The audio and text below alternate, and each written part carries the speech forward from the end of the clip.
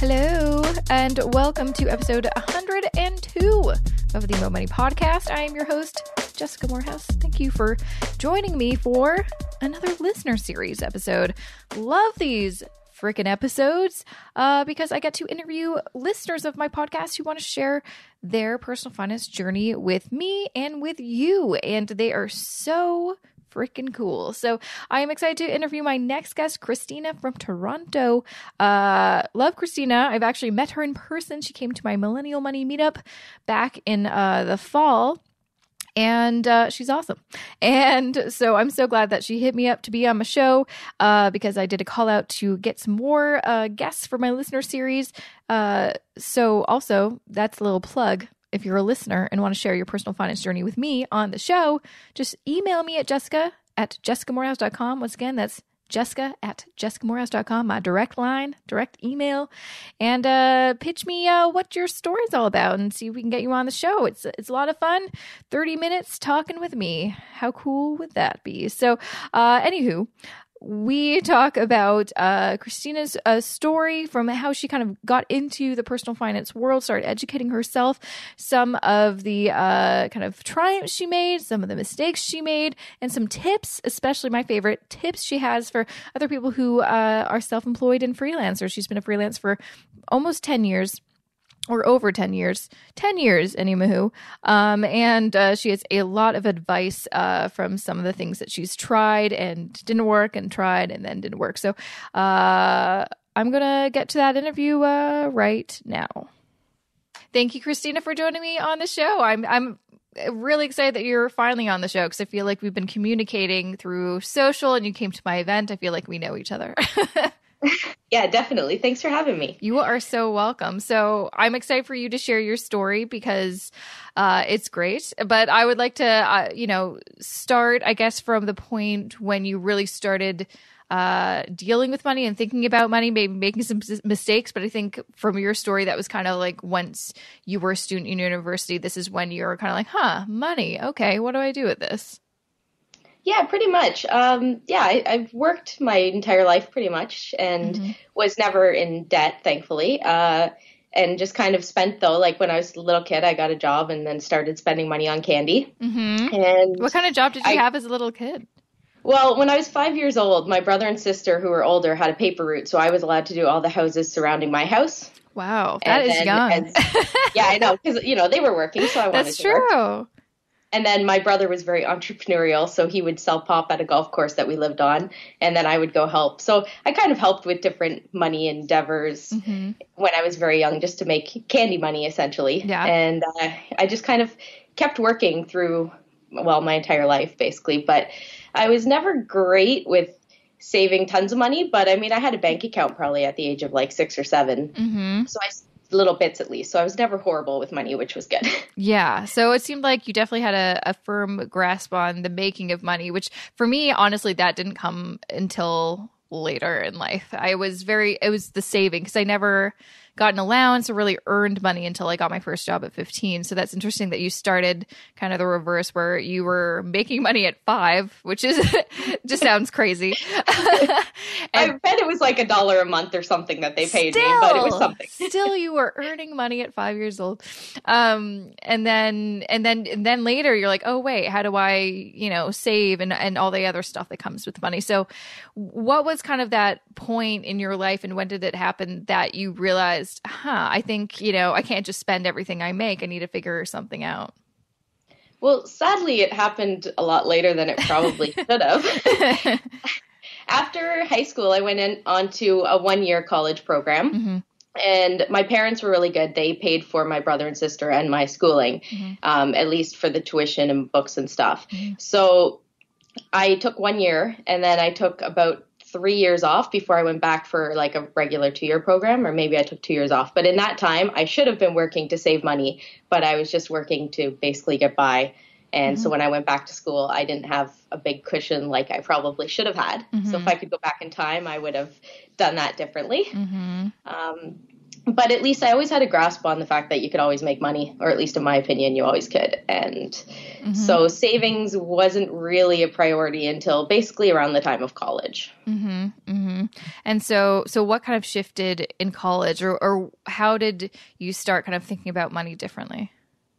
Well, I think when I went to college the first time, I just went for 1 year and didn't really think much about it. And then I got a job in retail for a couple of years, and I didn't like retail. So I decided I had to go back to school for something like a career that I could do. So I picked my career and went back to school. And then I worked, I think, 3 or 4 jobs probably at most maybe 4 jobs while in college. Oh, wow. Yeah, just because I didn't want to go into debt. So I was very debt averse. But I think it was when I was working so much that I kind of was like, wow, if I had just saved money, I wouldn't have to work this much. Maybe I should start being practical and putting money aside. And so I think it was around that time that I realized I should probably save more money. Absolutely. So what did you end up going to school for? I went to school for television production. Very cool. Very cool. Yeah. So after you graduated university, did you go into that field, and do you kind of continue with your kind of new strategy of saving and earning and all of that stuff? Yeah. So it was a 2-year college program. So when I was in my second year, my dad was selling his car, which was a really good car. So I decided to buy it. I didn't have the money saved, so I took out a loan for that. So that was kind of my first ever loan. And I graduated school in April or May or whenever you graduate, I think. One of those. And I had the loan paid off probably. Yeah, exactly. Sometime. Yeah. And I had the loan paid off probably within 2 or 3 months. So I put a lot of money towards it just because I didn't want to have any debt. Absolutely. And I was making good money, and I got into TV right away and got I freelance. So I got freelance work right away and was making good money, which really helped. And you didn't take out any student loans? No, I actually, at one point I thought, because I didn't want to work quite so much, I thought about trying to get some, and it turned out that I was approved for, I think it was $500 or $1,000 through OSAP, so it wasn't worth the hassle. No kidding. You're like, what am I going to do with that? Yeah. I was like, great, that pays for a little bit. So thankfully my parents were very helpful, and I worked to get by, and So I'm very thankful for that, because I see the student loan crisis people have now, and thankfully I didn't have that. Yeah, no kidding. It's kind of a blessing in disguise that you probably couldn't have gotten a loan if you wanted to, and it kind of made you think in a different way, like, okay, how can I go to school and without a loan? So that's, it definitely worked out in your favor, I would say. Oh, definitely. So you were able to, graduate debt-free and pay off your car loan pretty quickly, and then start working in the field that you wanted and make good money. It sounds like you definitely, ticked a lot of boxes and done all the right things. During that period of your life where you're kind of, starting your career, and I guess at that time, were you still living at your parents' when going to school, or were you living on your own already? Yeah, after school, in school, my mom and I rented an apartment, so luckily she paid for that, and then I moved to Toronto, so I was on my own basically as soon as I graduated. So how did that kind of change things for you? Was that a big shift? It probably should have been, but it wasn't really, because I was making good money in my field and working a lot, but I also rented a place that was really affordable. So I was at least practical in what I found. So when I first moved to the city, I got a bachelor place in a basement. So it was very, very affordable at that time. Definitely. Great. So it seems like you've kind of done all the right things. I would love to know if there's anything that you had done kind of in between or leading up to, this moment when you're talking to me now, that you've made a couple mistakes along the way that you've learned from and you'd like other people to know about so they can learn from. Well, I've made a lot. Really though, it sounds like explaining, I was making good money. I rented an affordable place. I was being smart. I thought I was. And I was putting aside like my RSP contribution at that time, and I was putting aside a good amount because I wanted to use it for a home buyer plan. So in my opinion, I was like, oh, I'm doing great. I'm putting aside some money for a down payment. I'm not going into debt. This is great. But when I look back, I was making really good money and basically blowing most of it. Like I put aside a small amount in retrospect, and I wasn't paying much.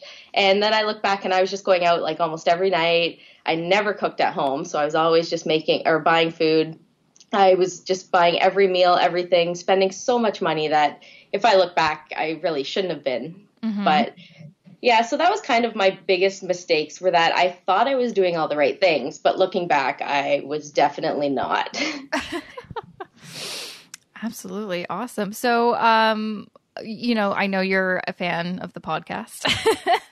Yes. Yes. And thank you so much. I would, sometimes I ask people that I have on the show whether they have any, bits of advice or some tips and tricks that they've implemented in their life that has really helped them. And I also asked lots of my listeners these. So I would love to know, a couple things. What are some of the resources you've turned to besides my podcast that have helped you kind of educate yourself on personal finance more? And then what are some of the kind of core things that you've learned that have kind of really changed the game for your finances so you can, continue to build up your net worth? Sure. So when I did buy my house, or my condo, I should say, but I bought a condo probably just over 7 years ago now. And that's kind of when I realized that I was not doing as good with money as I thought, because all of a sudden my housing expenses had gone up a lot. And so then I started to get into a bit of debt, and it was never anything horrible, but I started to just realize I carried a line of credit and it always had a balance and I always owed some money. So that's kind of when I decided that I had to get smart about my money. So that lasted probably 5 years of just kind of, or maybe 4 years, just on debt and thinking I'm doing okay, but I was no longer putting money aside for retirement because I just thought I couldn't afford to. So that's kind of when I had I found your podcast a couple of years ago, or when it started, and found your blog, and I found a couple other blogs. So for me, the main thing was, thanks to podcasting, I immersed myself into listening to podcasts about personal finance. Which made me realize I was not doing as good as I seemed to have thought. And reading a ton of blogs and reading a lot of personal finance books, and just kind of immersed myself into it, because even if a lot of the stuff I thought I knew, there's always something that was new information to me or that could stick. And that just helped me. But yeah, my biggest piece of advice is to pay yourself first. So yeah, so simple, right? Yeah. So simple. Yeah. Lots of people still, I mean, I guess, once you kind of immerse yourself in like personal finance books and blogs and podcasts, you'll hear that a ton. But if you don't, it's like a foreign concept to lots of people. Yeah, like I always just thought I had no money. And then all of a sudden I opened a couple Tangerine accounts and did some savings accounts for different goals. And that money came out of my account before I could touch anything. And yeah, I didn't notice it missing. And all of a sudden you have a savings for everything you could need. I would actually, love to know, because I don't think I've ever really asked too many listeners this. How do you manage like your budget or tracking your spending and just like kind of keeping your finances organized? Like, what is your kind of personal strategy and structure for that? Well, because I freelance, I never know my income. It varies a lot every month. So, and I'm financially speaking single. For me, I tried every type of budgeting you can imagine, and I've tried the jars that Gail is all about. And I've basically tried everything over the years.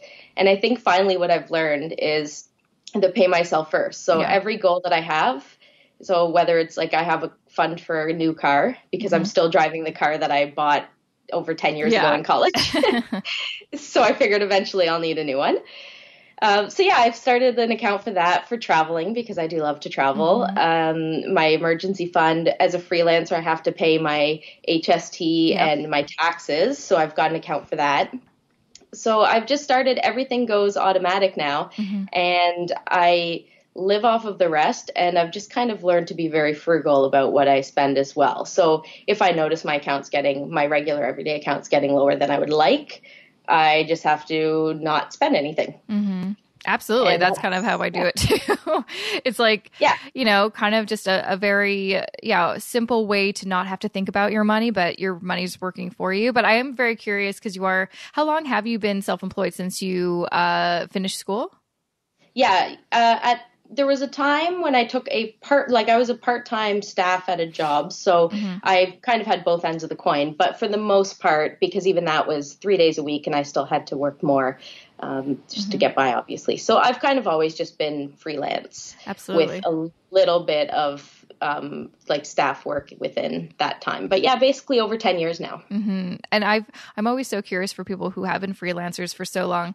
Have you found it, and just compared to like, say, having kind of a regular 9 to 5, do you find it is a bit more tricky, or it's a little bit more work to deal with your finances and stay on budget? And do you kind of do the thing where, you know, you've got a cushion and you kind of pay yourself a salary so things are consistent, or how does that work for you?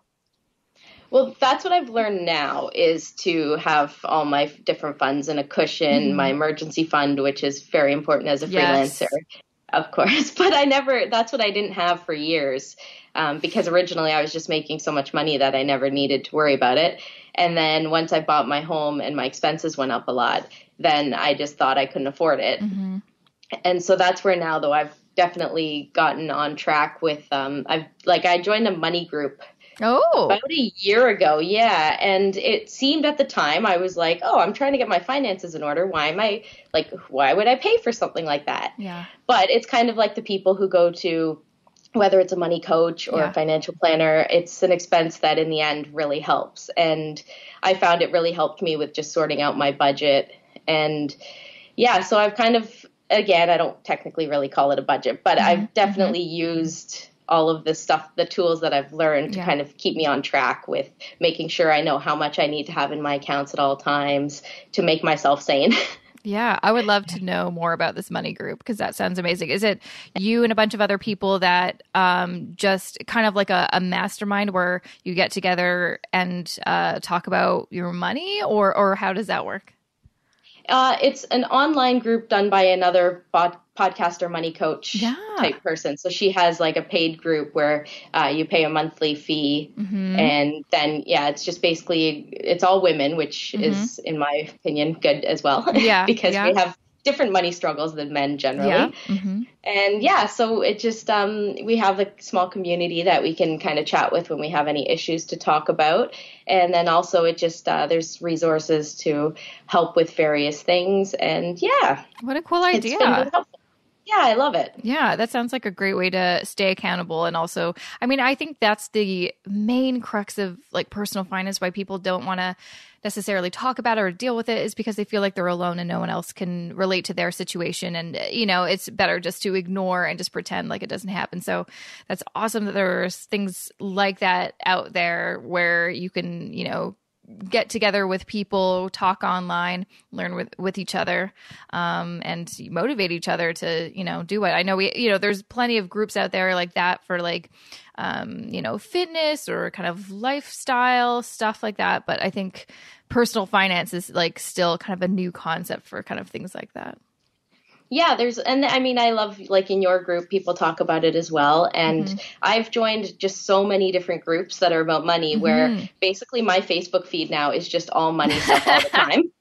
But it keeps me always thinking about it, which again, like you said, like you have to keep accountable. And some people just like to sweep it under the rug and I have, you know, the people who have a lot of debt, just kind of ignore it. And I've decided that I can't be that person. So if it's always front and center in my life, I will always be conscious about what I'm doing. Absolutely. And it's really important as a single person, again, in the financial speaking world, at least. So I need to always make sure, because if I go into debt, I have to find more money somehow. And as a freelancer, it's not always as easy as it sounds to pay that off. Yeah, no, I found Facebook groups have been, and similar to you, I'm probably in lots of the same groups as you, because I find them so fascinating. Just, I love knowing what other people are talking about money, and maybe they're talking about something that I'm not aware of, or, you know, something that's trending. And it is great to kind of see my feed. A lot of it is personal finance related. So it does kind of force you to think about it. So if anyone is just like, I don't know where to start, or I feel like, I highly recommend joining some free personal finance Facebook groups. They're a great way to get an introduction into that world.